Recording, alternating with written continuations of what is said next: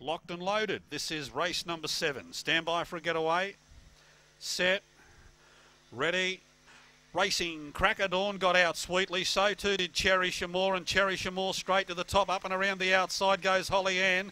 They were followed by Oceania. Then comes Total Blonde. Well back, Big Bad Thai Fizz, Oyster, and You Betcha Not. He's a minute back, coming to the corner. Cherry Shamour in front. Cracker Dawn out of the ruck, off its back. Cracker Dawn went straight past it. Cracker Dawn's won it.